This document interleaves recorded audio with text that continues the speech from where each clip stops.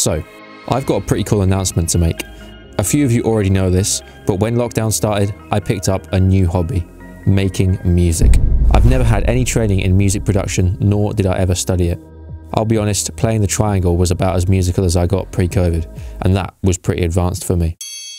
With everyone locked down, I immersed myself in the world of making music, taking inspiration from my favourite artists, Avicii, Martin Garrix and Kygo. Working day and night on the tracks, I also used my knowledge with a camera to shoot the music videos, the artwork and all of the content. I decided on the artist name Vekken. Honestly, I spent more time than I care to mention looking for names, but this was just one that came into my head. Vekken also means awake in Norwegian, which I think is pretty cool. I released my latest track Can't Live in the summer with Beverly Anderson, an insanely talented singer from Oregon in the US, 5,000 miles away from my makeshift studio. I shot the video in one of the most incredible sceneries I've ever seen in Scotland with one of my best mates, Kieran.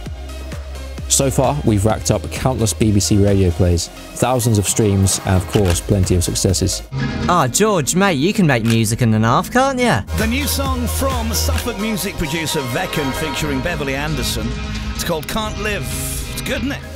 If you want to be a part of this crazy journey that just started as a bit of fun, then check out @Vekken Music on all socials and give Can't Live a listen on your streaming platform.